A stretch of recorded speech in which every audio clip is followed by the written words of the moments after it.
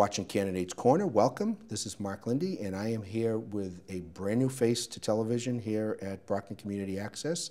I have Jeff Thompson. Yes. I almost blew it. Sorry about that. No problem. Sometimes you gotta, because you're a new face to me. I've heard about you. You're a member of the Zoning Board of Appeals, correct? I am. Okay. And why are you running for City Council in Ward 5?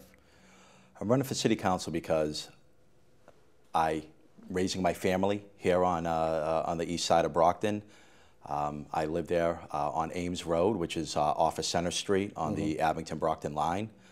I'm there with my wife and our 3 girls. I also operate my law firm here in Brockton. Okay. So I'm invested in the future of Brockton. I want Brockton to be a thriving community that's growing, that's safe, that's well run. So that's why I'm running. I believe I have the character, the temperament, the experience to be an effective ward councillor. So that's essentially why I'm running. Zoning Board of Appeals going to be one of the committees that it's thankless. It's a lot of work. It is. Planning Board, Zoning Board. My dad served back in the day, had a 5-year term. I think he was Traffic Commission. I think he was Zoning Board too. He was so glad to get off when he was done. He only did 1 term. Okay, my dad was a public servant. He was director of parole for the Commonwealth, but he wanted to give something back to the community. But it's a lot of work. The hours are long. It's not the least bit glamorous. No. So you a glutton for punishment, want to go from the Zoning Board of Appeals to the City Council? I wouldn't say a glutton for punishment. A desire for service, a desire to use the skill set and the experience that I believe I've gained over the years and use that in a different forum. The Zoning Board of Appeals, I enjoy. I really didn't know much about plans or you know, development or anything like that. But over the course of my time on the Zoning Board, I got to learn more and more, and I found that I enjoy it. I like to acquire information, read the different memorandums, take a look at the plans, and then bring my thoughts about those plans to the board and then ask the questions. I think it's extremely important as a member of the Zoning Board and hopefully one day the City Council is to ask questions. That is how people find out what's truthful, what's not, well, what makes sense.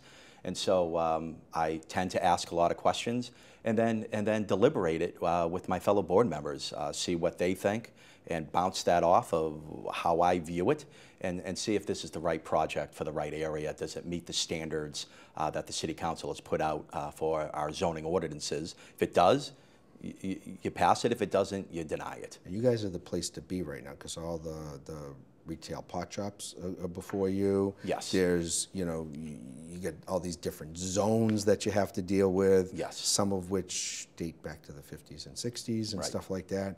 So talk about your legal background. I'm sure that helps when you're on the Zoning Board of Appeals, and it certainly would on the City Council. Would you go to law school, and what type of law do you practice? Yeah, so I went to New England Law in Boston. I was a part-time night student while I was working full-time. I graduated back in 2010. That's when I gained my Juris Doctorate and then passed the bar. After that, I just opened up my own practice.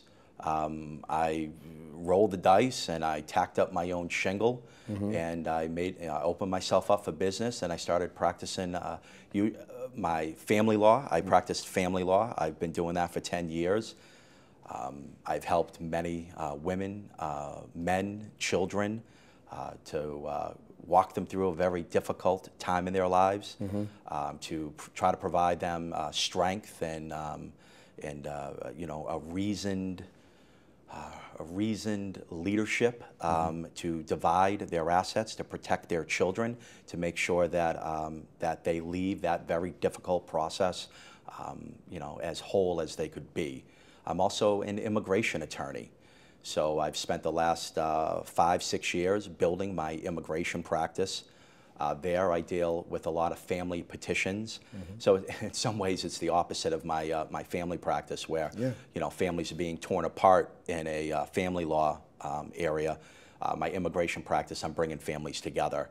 whether those families are here in Massachusetts or in Brockton or overseas, to have them reunite with their families here in Massachusetts. A lot more rewarding. Brockton's a popular place. It is. We're immigration central, if you really think about it. Like We it's are. always been. Right. Over the course of time in Brockton, it's just different Different community. cultures, different Yes. communities, where back in the day it was Polish and Lithuanian and Right. Irish and Italian and Jewish. Now it's Cape Verdean, it's Haitian, it's Brazilian, Right. Angolan. Right. I mean, there's everything here. That's what I love about Brockton, Me because too. Brockton is diverse. My kids grew up here, went to Brockton Public Schools. They knew everybody, and nobody was really any different. They might have had a different name, or you might have pronounced it differently, but that's what Brockton's always been. Do you think ethnicity enters any of this when you're running? You're running in Ward 5, okay? Right now, at the moment, there are at least 2 other candidates that I know of, and possibly a third. There's been a lot of talk in Brockton about race in the campaigns. See, I look at Brockton as a place where everybody's always gotten along. Right. I don't see that there are issues and problems. That's my personal opinion. It's not the station position, just to make it clear. But I've been seeing it come up in some of the local races, even for city council and school committee and the mayor's race. And I'm just wondering what you think of that. Well, like you, I don't see it in my day-to-day. I don't think race should be an issue in any campaign, or I'm a firm believer that when one approaches government or one approaches our criminal justice system, race should not be considered at all in your petition for relief between the government or our criminal justice system. I live in a neighborhood that's changing. It's becoming much more diverse over the last 10 years. And we're neighbors. I make it a point to reach out to my neighbors, introduce myself, and develop a relationship. I grew up here in Brockton, so I've always been exposed to different communities, different cultures, different races, ethnicities. I think Brockton has a proud tradition, as you said earlier, of welcoming different people to our community. And what do? We take different people of different backgrounds, we take their culture, their food, and we make it Brocktonian, we make it American. And just bring me the food and I'm all set. Right. The food, the music, right. And think about it. Every person that comes, they want a job, they want a good education, right. They want safety. So you must be out already pounding the pavement, knocking on doors, talking to people. What are you hearing? What are the issues specifically for Ward 5, or people talking about issues in Ward 5 that affect the whole city? I think the number one issue, the concern with residents in Ward 5 is safety.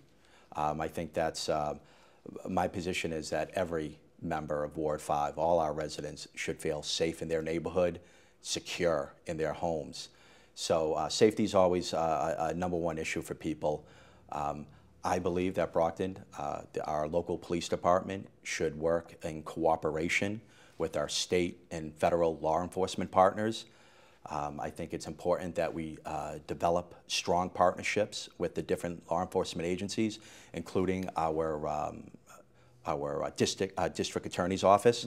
That's how we stay safe. We develop the different task forces to target the small number of people in Brockton that are committing the vast majority of crime.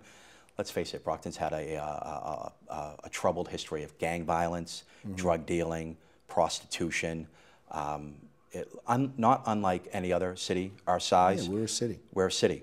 But the only way to improve is to do it with partnerships with our state, local, and federal law enforcement agencies. That's the only way the situation is going to improve. And I would say over the last few years, 3, 4 to 5 years, I've seen an improvement. You know, people, it's funny, when I go to people's neighborhoods, and I've been walking the ward for the past about month and a half now, and I ask them, you know, what's your number one concern? And they're always talking about safety. And then I say, so tell me about your neighborhood, right? Well, you know, what's going on right here? Oh, no, we're fine.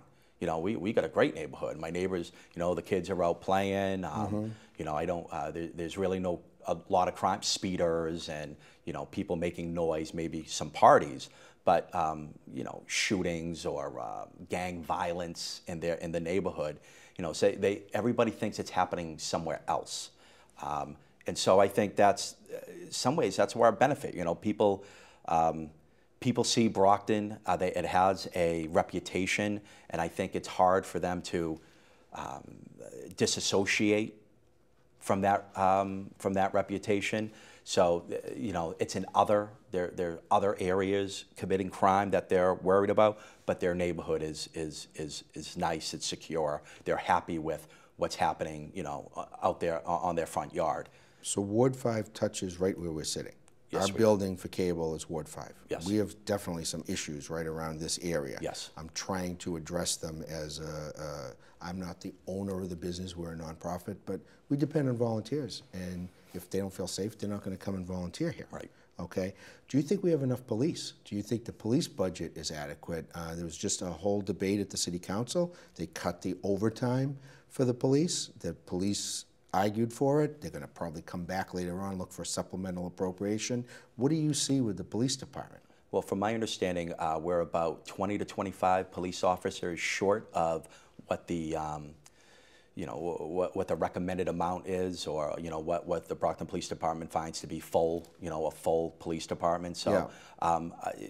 I think we're in that 20-25 short. So obviously, we need more police on the street. I think when it comes to safety, I think it's clear that the individual citizen is our #1 firewall between, you know, for safety. A lot of people in my walks across the ward, I'll ask them, so they'll say, yeah, you know, there was a loud party, or there are people speeding, or I see hand drug deals. Right. You know, there's a lot of that happening out in the wards. So I asked, did you call the police? And they say, oh no, you know, I don't want to bother anybody, or I don't. They'll never get here in time, which is understandable. The police won't get there in time. But what it will do is make a record. It will, they log everything. Right. And so then when they're looking at their log, they can maybe put more patrols in areas where they get a high call volume. And then maybe the police can deter, either be a visual deterrent against drug dealing or prostitution or what's happening out in front of your house. If not a visual deterrent, they could actually come at the right time where somebody is committing those crimes and get arrested. So the individual citizen, I think, needs to step up and report the crime, and then hopefully the police can take care of it after that. Relationship between the city council and the mayor. Sometimes it's been rocky. Different mayors, different people. I'm not picking on any one mayor. They started out very adversarial back when the current mayor became mayor. Right. What do you see about that? You were talking about partnerships with police, you know, state, federal, local. What about partnerships between the city council and the mayor? How do you see that? You're an attorney. You deal with mediation, family law, stuff Yes. like that. What do you see? Well, I agree that the city council does at times show hostility to the mayor, just in the way they speak, some of the derogatory names, or you are absolutely right. We are all Brocktonians first. We have to work together to address the issues that face our city. Now, my experience as an attorney, I'm not an ideologue. I'm not running for mayor, right? My focus is on becoming a city councilor and focusing on the job of a city councilor. I can work with anybody. I have a history in the Navy. I've dealt with people from all backgrounds, all cultures. Growing up in Brockton, I've also dealt with all backgrounds and cultures. I find myself as somebody that can speak reasonably to anybody who has a good faith effort, good faith to address some issues. As an attorney, I've have some experience with reading ordinances, with trying to figure out what are the facts here. You learn those facts through questioning the information holders, and then working with the other city councilors and debating you know, what I believe is the proper way to go. And then through that debate, you hopefully find a reasoned, you know, a reasoned result or a reasoned position to move forward with. I believe I have the ability to work with all the city councilors. I respect every single one of them. I've dealt with all of them through my position on the zoning board. And so I'm trying to build a relationship with the city councilors, and I believe I would be a, you know, a member of the city council that they could depend on for taking the job serious, giving 100% effort, and coming to a reasoned resolution to the issues that face Brockton. You mentioned 3 children. Yes. Are they in the schools? So 2 of them. I have 3 girls. I've been blessed with 3 daughters. My oldest is at Massasoit. Okay. And then my middle daughter will be a senior at Brockton High this coming fall. And then we have my youngest daughter who's entering the 2nd grade at the Baker. So I have 2 girls in the public school system. Okay, so the city council's interaction with the schools. School committee handles the schools, but the city council handles the budget after the school gets, when it goes through the budget process. Now, granted, 80% of the money comes from the state, and there's net school spending and all of that stuff. Right. How do you see your role with the school committee, especially with children in the school, and they're all public schools, plus Massasoit is a public institution? How do you see the role of the city councilor, you know, maybe to interact with your ward school committee member, or, you know, when they come to you for budget time, when you hear stuff, what's your thoughts on that? Right, again, a partnership. I know Judy Sullivan, she's the Ward 5 school committee member. I think I'd be able to work well with her and the other members of the school committee. It's a partnership. We have to learn what their issues are. You know, what are they facing? What's being discussed? I think I would probably attend school committee meetings to hear what issues they're facing, what the superintendent has to say, what the different principals have to say. When it comes to the budget, I mean, obviously over the last few years, the foundation budget was recalculated. I believe we lost about $10 million to Brockton Public Schools. I think that's, honestly, I think that's a travesty. I think the new foundation budget is unfair and unjust. I know that the city council and the mayor are working with our state representatives to try to renegotiate that foundation budget. And I do know that there's you know, potentially a lawsuit if those negotiations bear no fruit. So when it comes to the school committee, I think we need to work hand in hand. It's not them and us. You know, we should all work together. So no city side, school side, as far as you're concerned. Correct. That's the current terminology. People talk about the city side and the school side. To me, my humble opinion, there's one side. Right. You keep talking about we're all Brocktonians, yeah, and some people don't get it. You know, to me, it's everybody's responsibility to even pay for the next generation. My kids are growing up; they're 26 and 30, but someone paid for those schools for me. Right. When I went through all 12 years of Brockton schools. I'm proud of it. I love Brockton High. I would never ever be doing television. We had a television studio at Brockton High. Right. So it all ties together. Let's just get a little bit more specific for you. Okay. Okay. You have 2 opponents that you know of. Yes. And potentially a third. Do you know? Are you certified already? Did you turn in your signatures? No, I have them ready to go. I have not yet turned them in, but got plenty of time. Yes. But I probably got about 100 right now. Okay. So it's always good to have double. Right. Because they sit there, and if you can't read it, they cross it off the list. That was my plan. Got to challenge them. I challenged them. Right. I got most of my signatures. It's hard because people don't write. Right. Handwriting is a lost art. Right. Okay? Well, I make sure. But why would you be a better city councilor than the people you know right now that are in the race, and even potentially another one? Why are you the best person for the job? Well, because I think I have the education. I went to San Diego State while I was in the Navy. After I finished my service, I went to San Diego State. I gained a bachelor's degree in political science. So politics, policy has always been a passion of mine. I'm not so much into the politics, but the policy. So that's been a passion of mine my whole life. Additionally, my military experience, the leadership the leadership skills that I learned in the military, and my experience as an attorney, reading the law, understanding the law, being able to wade through all of the the thickness of the law and be able to break it down into easy, understandable points. I think my experience on the Zoning Board of Appeals, and before that I actually sat on Brockton's Licensing Commission. Okay. So I do have experience dealing with the different boards, debating the issues with the members of the board, questioning the information keepers, and just I believe that through all of those experiences, and also my character, I have 3 girls that I'm very proud of, my wife, who I love very much. I just think that I'm now at a point in my life that I've developed the skill set that would make me an effective city councilor.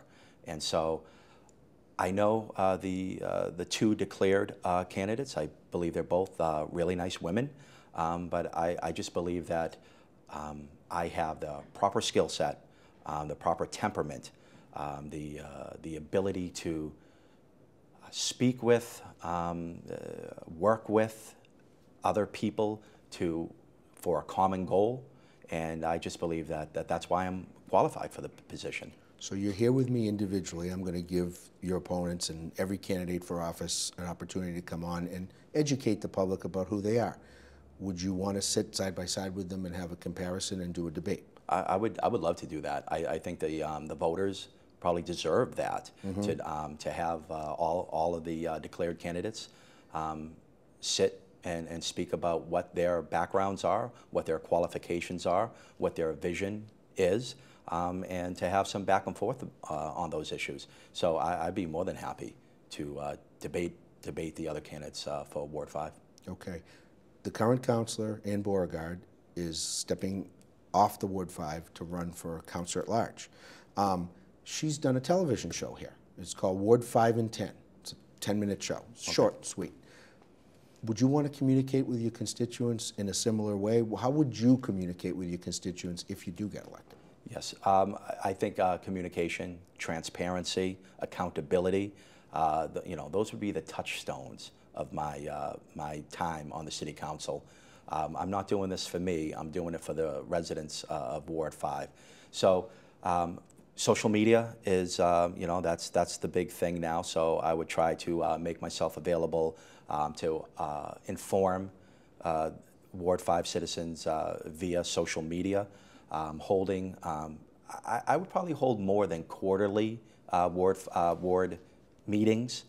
I'd probably maybe 5 to 6 a year. I think it should be a little more often than quarterly. I was unaware of the Ward 5 and 10, but if that's something that open invitation. Yeah, well, I'd be more than willing to do that. Okay. I think I have found speaking with the citizens of Ward 5 has been honestly one of the pleasures of my life. Introducing myself, talking about the issues that they find important, and just the back and forth.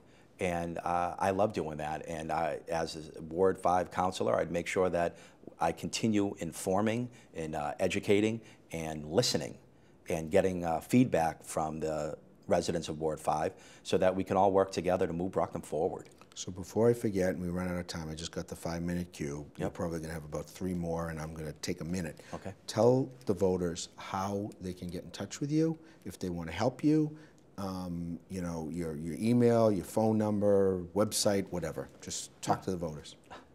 You can reach me through my email. That's probably the best way to reach me right now. It's jeff.thompson98@yahoo.com.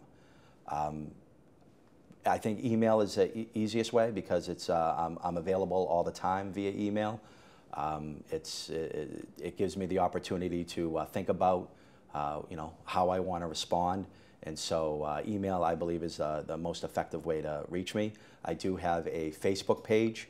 I think it's Jeffrey Thompson, Ward 5, Brockton.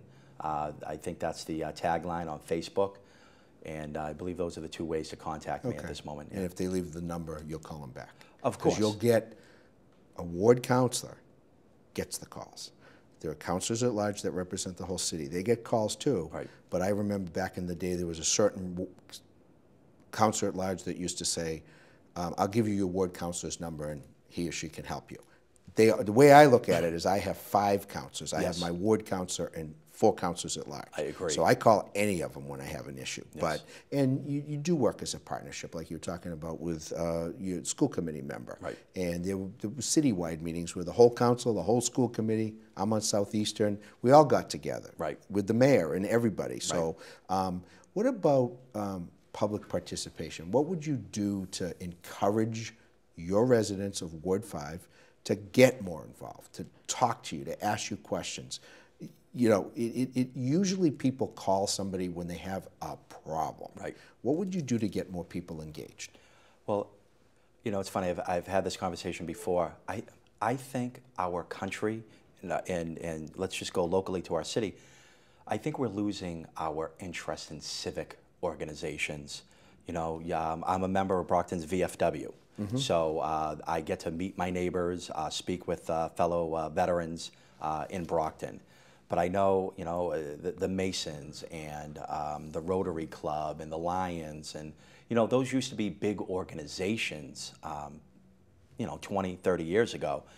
We're losing that. So I think number one is I would hope there would be a reinvigoration or a refinding of our local civic organizations.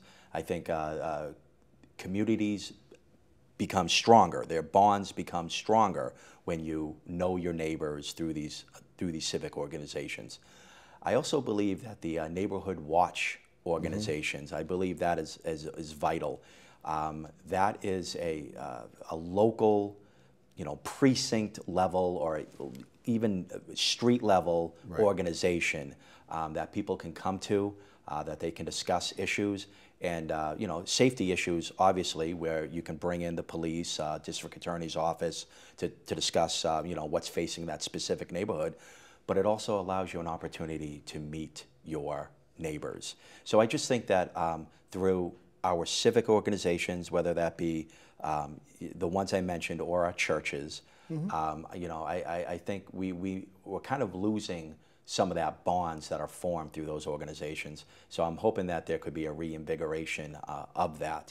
And then now when you have stronger community bonds, people have experience and are more free to discuss what their issues are. Now I can attend a localized meeting with the Ward 5 residents and discuss the issues with them. Told you we were going to run out of time. Okay. We'll have you back. Keep us posted how it's going on the campaign trail. This was the first, hopefully, of many. We want to get everybody out there and everybody educated. I appreciate nice the to meet you. opportunity. Thanks for coming Thank on. you for And the I will opportunity. point out you contacted me. Yes, I did. Thank you. Thank you. You're watching Candidates Corner. Mark Lindy, your host. Stay tuned for more campaign election coverage, letting people know who the candidates are, why they're running, and why you should actively participate and vote. Thanks for joining us.